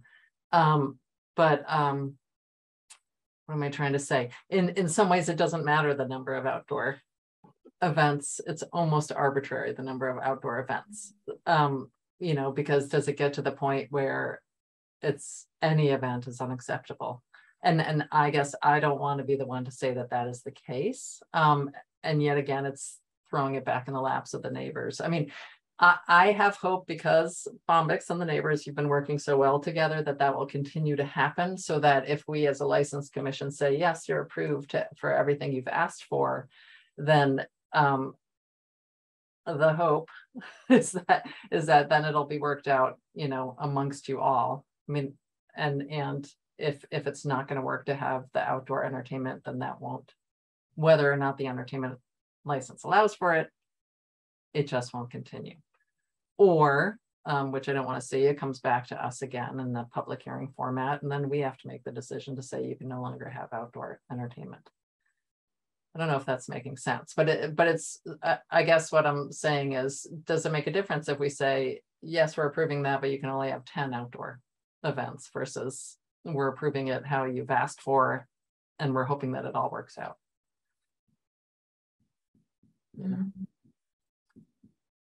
Jennifer, what are your thoughts on that?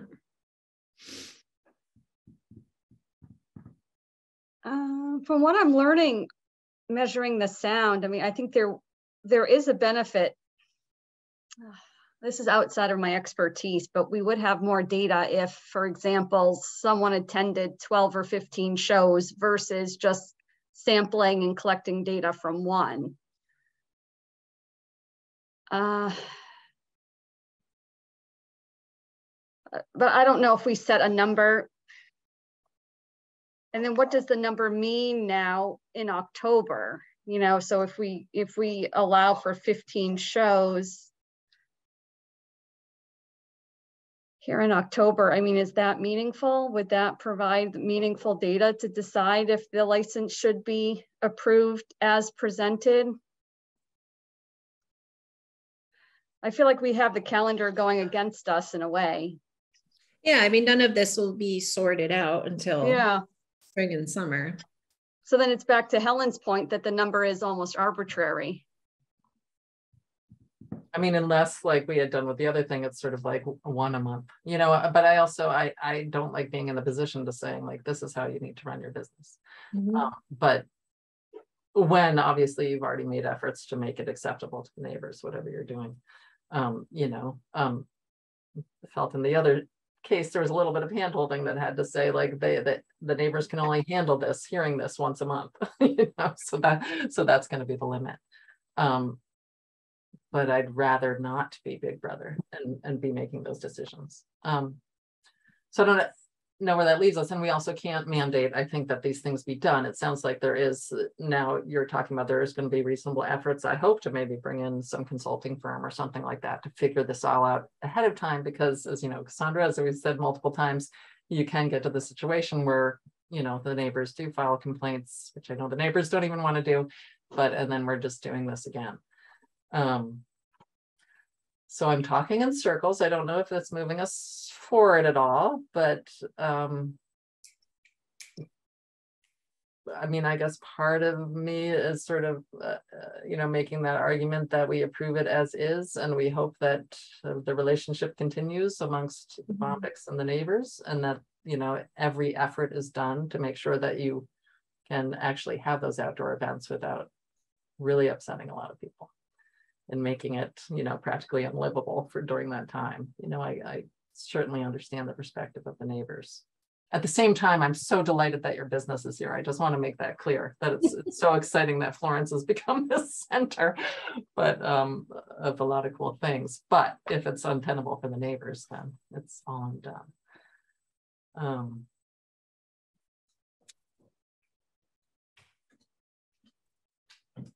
Then it sounds like your perspectives are that the number of outdoor events is actually arbitrary because there's the work that needs to happen to in between now and that occurring anyways, to collect information.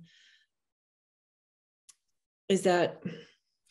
Yeah, I guess so. I mean, you know, I don't know. How are you feeling about that? Right, especially if we're not ordering the testing. Yep. Then it does feel a little arbitrary. Okay. Bombyx has done the work. They'll continue to do the work. I mean, I do trust, there is some trust here. So I do think Cassandra and Bombyx, I mean, they've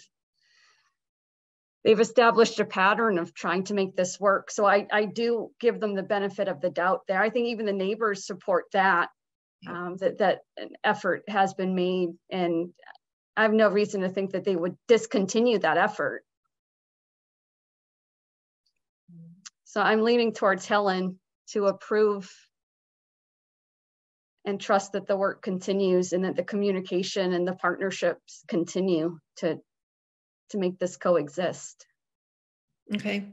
So Cassandra, we just to sort of reflect again on this, on another experience that we had with an establishment that had outdoor music that was disturbing to the neighbors, is we, you know, it was several months of meetings and public hearings, and it was difficult. It was a very different situation. Nobody was doing what you all have been doing. So again, you're to commend you for that. But what we ended up having to do was we did have to walk it back, and we had to impose a limit on how many outdoor music performances that establishment could have.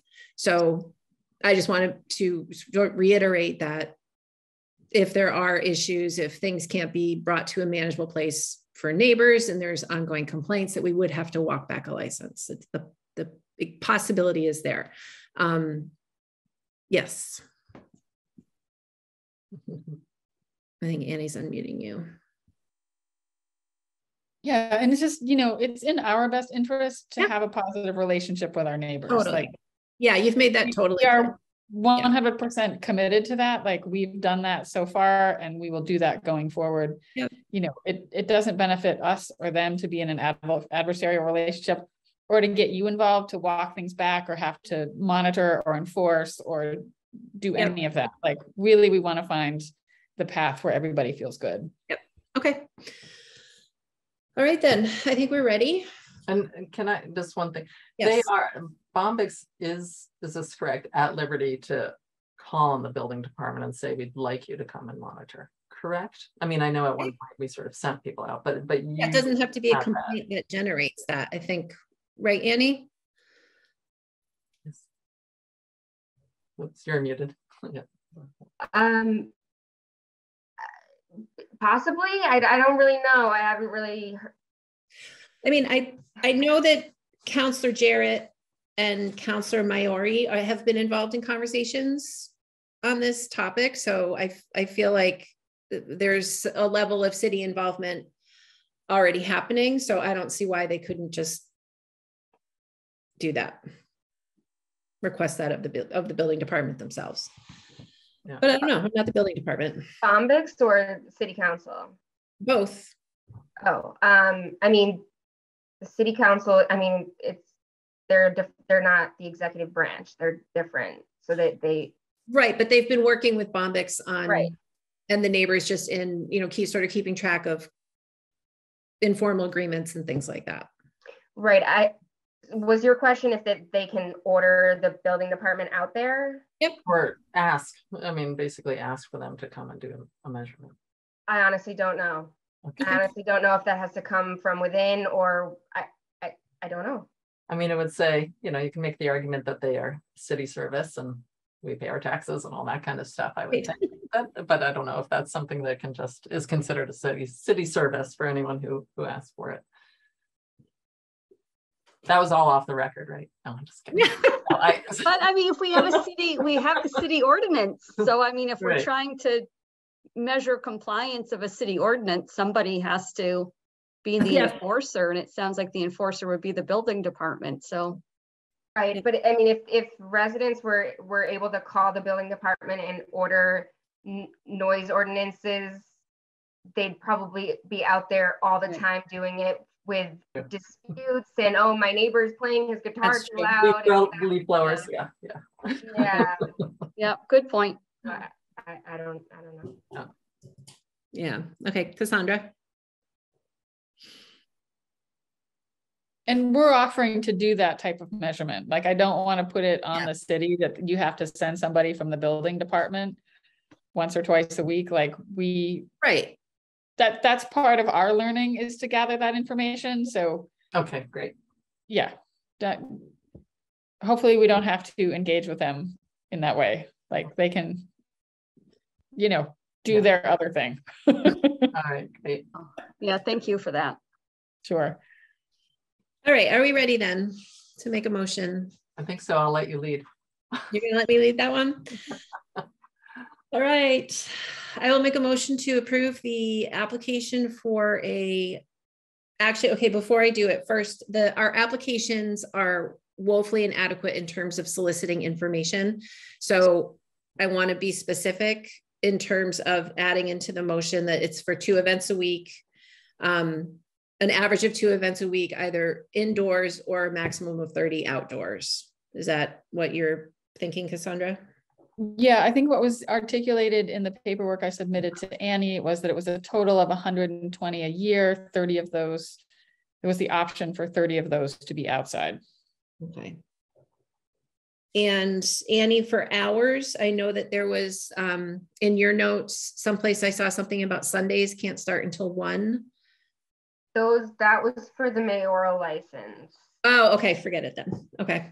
And so that happens anyway by virtue of the fact that the congregation has their worship service in the morning. Yep. So yep. Okay. They do their thing, and then whatever happens after that. Okay, very good. Then I will make a motion to approve the application for the new common victular license and a new entertainment license for Bombyx Center for Arts and Equity at 130 Pine Street in Florence. And this would include 120 events approximately a year with up to 30 outdoors between the hours of 8:30 a.m. and 10 p.m. Is that good, Annie? Yes, except for the events that happen at 11. Yeah, in the agreement, in the paperwork I sent, and then with the agreement with the neighbors, there is the exemption that we can have a handful of events that go until 11, provided we communicate with the neighborhood in advance and let them know. Right, I just mean, Natasha, for the motion, because you said between 8:30 a.m. and 10 p.m. So between 8:30 a.m. and 10 p.m. with the occasional programming to last until 11 p.m. with notice for the neighbors. Okay, so you just want to leave it at occasional programming? I think so. Should it be, do you think it should be something else? I thought it was it 6 special events? Oh, is it up to 6? I don't see any number in the agenda for how many that would be. The occasional programming will last, occasionally programming will last until 11 p.m., but there's no number.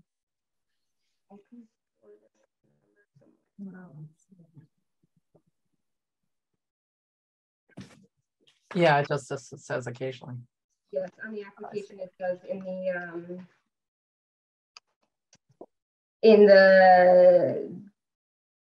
the notes that Cassandra had sent, it was 120 events, 6 special events per year, which performances will go until 11 p.m. I don't know if you want to say that or not. Can I just ask, because there is an entertainment application in front of us, and it seems like that's what we can approve. I mean, like, we're not necessarily making amendments, that's how it's written, and aren't we just sort of approving it as written? I mean, the other detail is something that was communicated separately. Yeah, the only thing in the application that isn't specified is the indoor or versus outdoor. That's the only thing that's not in there. Oh, true. And again, that's the fault of their application. Right. Yeah, I mean, you can make any modifications to the application that you want. Yep. Yeah. All right, so I think, can you read back the motion? That you approve the application for the common vic and entertainment to include 120 events, approximately 120 events a year with up to 30 outdoors between 8:30 a.m. and 10 p.m. with the occasional programming lasting until 11 p.m. with notice to the neighbors. Is someone ready to second, or do we need a further amendment? I'll second. Okay. Okay, and Natasha? Yes. Helen? Yes. And Jennifer? Yes. Okay. All right. Thanks, everybody. Thank you, Scott and Carrie. Thanks for coming up and sharing your support. That really meant a lot. Good luck with everything. Good luck working it all out. Yes. All right, moving along. Agenda item 17, approval of minutes. Can I have a motion to approve September 7th? Yes, I'll make a motion to approve the minutes of September 7th, 2022. I will second. Oh, Jennifer seconds. Oh, sorry. Natasha? Yes. Helen? Yes. And Jennifer? Yes. New business. Annie, do you have anything? I do not. My only new business that I would just want to suggest is at some point we talk about if we need to make amendments to the entertainment license application so that people can be more clear in what they're doing, indoor versus outdoor, all that sort of stuff. I can for the next meeting, I can bring you a proposed new application and you can make comment, make suggestions to change it, add things, and then you can vote on it. And then if we go ahead and make a new one, then everyone who's done, does that mean for this next year when people fill out the application, it's going to be a little bit different for anyone? Right.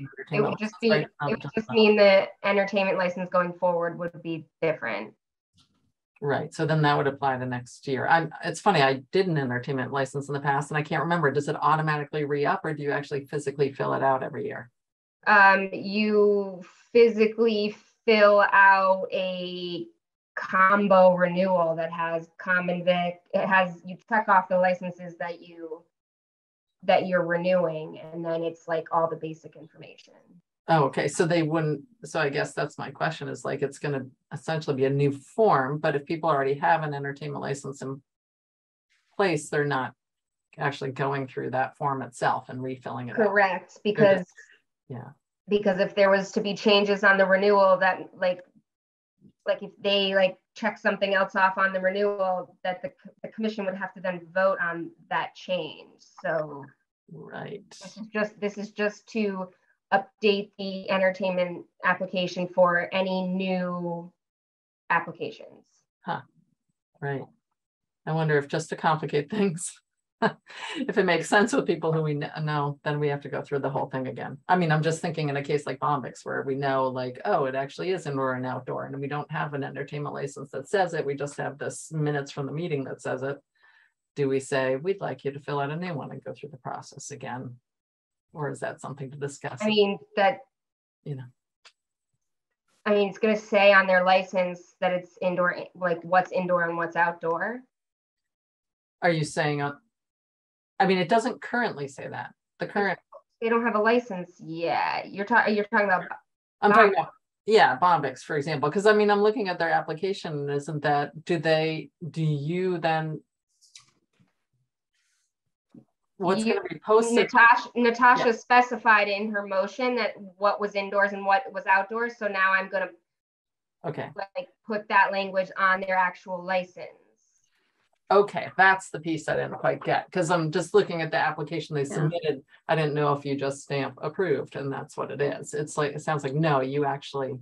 No, I actually, because whatever's on their application doesn't mean that that's what gets approved, because the commission has the authority to make changes or modifications to it. So whatever language is approved in the motion that I put on the actual license. Okay, great. Got it.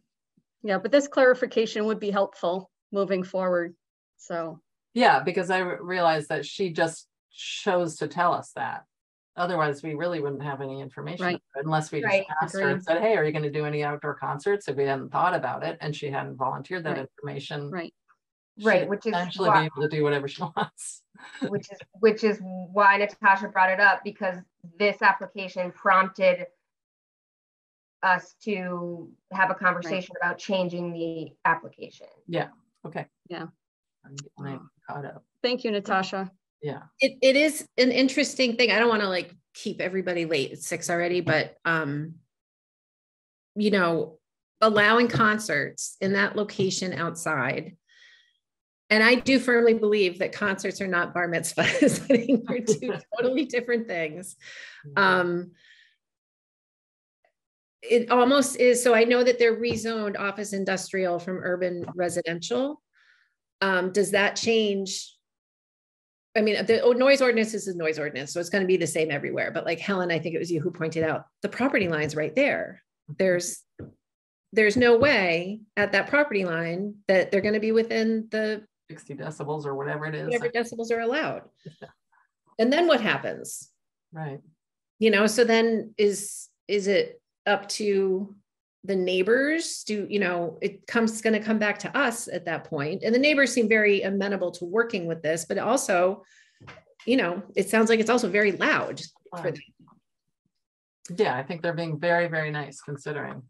Yeah. I mean, the fact that, I mean, what's very concerning is it's loud when it's inside. Right. It can't. But that communication has been wonderful. I mean, I've seen the no parking signs. I know that they are leasing parking spaces in other areas. I wish my neighbors were as considerate. Yes, really. Totally. Yeah, no, I agree. Yeah. So I have to give them credit where credit's due. And even the neighbors were very kind and said that they appreciated the outreach. So yeah, I'm glad that we gave her some room to try. And yeah, and maybe if it is too loud right there, maybe they can use, I mean, I know they're using the parking lot at the Florence Civic Center, but maybe behind the Civic Center is a more appropriate place for live music.